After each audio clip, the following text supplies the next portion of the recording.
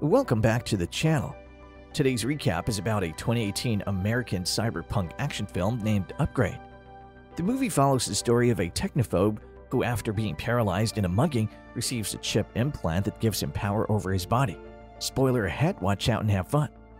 The movie opens in the far future. Gray Trace and his wife Asha reside in a house where technology manages practically every aspect of daily life. She works for Cobalt, a tech corporation, and he's a mechanic. In order to meet his client Aaron Keene, Gray takes Asha to a discreet place.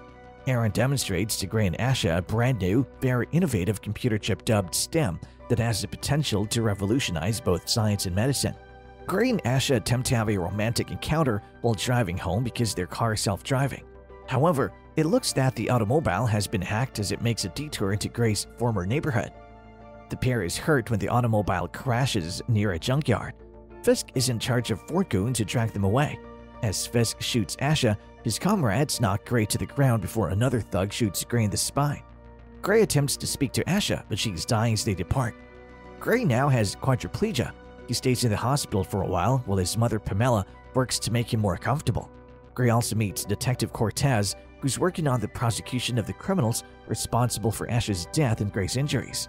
The police are using surveillance footage from drones that were flying overhead during the murder to piece together the suspects, but they have no leads.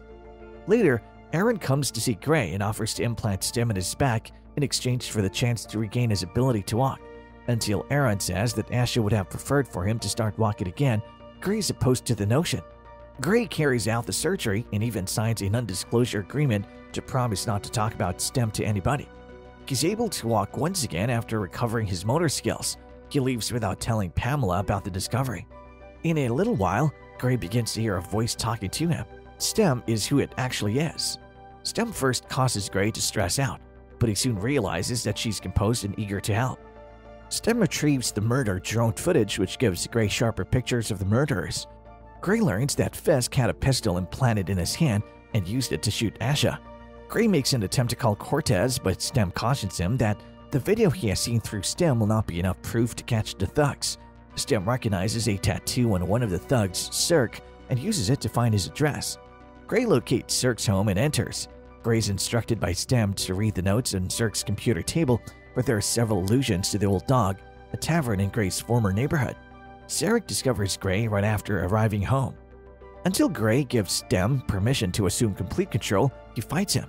Gray is able to evade Cirque's assaults and precisely retaliate. Gray snatches the knife Cirque tries to use to stab him, murdering him by slicing his head from the mouth to the ears. After realizing he just killed a man, Gray throws up. Then STEM assists Gray in cleaning up the crime scene so that no traces of his presence remain. After keeping an eye on STEM's actions, Aaron meets with Gray.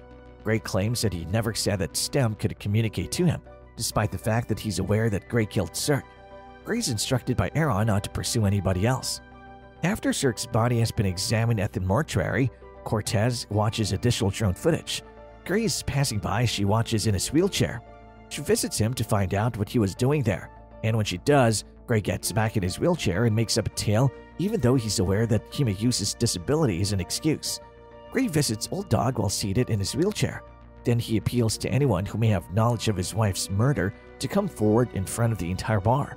Tolan, one of the men, rises and acknowledges his presence. He drags Gray to a back room where he and a few other thugs attempt to hurt Gray when Stern intervenes and gives Gray the opportunity to beat the living daylights out of him. He holds Tolan down and starts to torture him with a knife until he confesses the identity of Fisk. STEM then informs Gray that Aaron is trying to manually turn him off, which would make Gray immobile once more.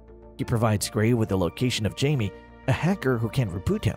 In order to sprint to reach Jamie, Gray abandons his wheelchair. After Gray leaves, Fisk returns to the bar some hours later and discovers Tolan's dead body.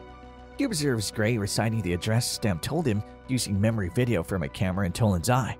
The bartender is then criticized by Fisk for allowing Tolan to die. The bartender takes out a revolver, but Fisk merely sneezes and releases tiny microbots that enter his nose and gradually kill him from the inside out. Gray locates the hacker's place as he begins to deteriorate physically. Gray's arm was inscribed with a code that Stern instructed Jamie to use to reset Gray. Jamie and her hacking friends go before STEM can reboot, but she notices Fisk and his friend Jeffries arrive with the security cameras. STEM is back, Fisk and Jeffries discover Gray. When Jeffries attempted to attack Gray with his gun hand during a chase after Gray battles the two bad guys, Gray grabs his wrist and forces Jeffries to blow his brains out. Pamela observes Gray as he walks back to his house. He tells her the truth, but he begs her not to tell anyone. Cortez then arrives at the residence to inquire more after discovering his wheelchair outside Old Dog. Gray invents a new tale in which he was out and about attempting to be a hero when he was jumped by a man who took his wheelchair. When Gray tries to locate Fisk after Cortez has left, she learns that Cortez is driving after him. She bugged his jacket, Stem argues. Gray is able to lose Cortez after a chase by making another vehicle collide with hers. Gray confronts Fisk after discovering him there. Fisk admits that although Gray was the only goal and Asha was simply a bonus, he was recruited to ambush him. Upon discovering that Cirque was his brother, Gray teases Fisk, boasting about having murdered him. Gray causes Fisk to fall and has glass ran through his brain in order to assassinate him while he's unprotected. He borrows Fisk's phone and picks up a voicemail from Aaron, who gave him the order to pursue Gray. Gray visits Aaron in his lab to confront him because he thinks he wanted to make Gray disabled so he could test out Stem on someone.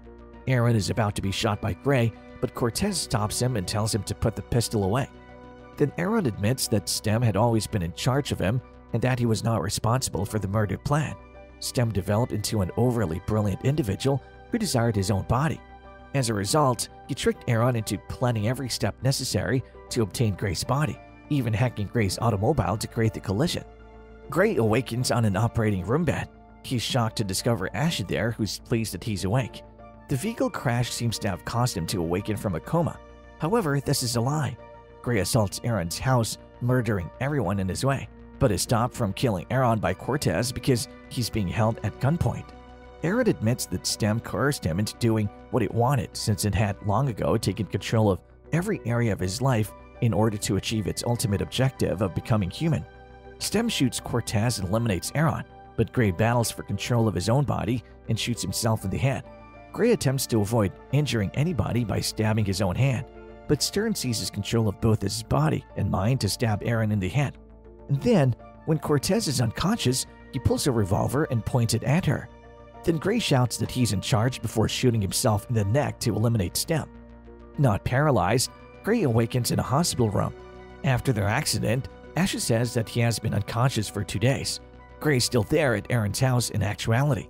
Gray's mind has finally been fractured according to Stem, who's in complete control, who tells Cortez that this was Stem's goal all along since it allowed Stem to take control of both Gray's mind and body. Gray is trapped in a dream in which he may reunite with Asha once again since his mind has collapsed, allowing Stem to entirely control both his body and mind. Cortez learns Stem has power over her, so Stem shoots her to death and then departs. While Stem kills Cortez and departs, Gray's awareness accepts the wonderful dream state it has discovered. And that's all for today's video. Don't forget to like and subscribe to many such videos. Thanks for watching and take care.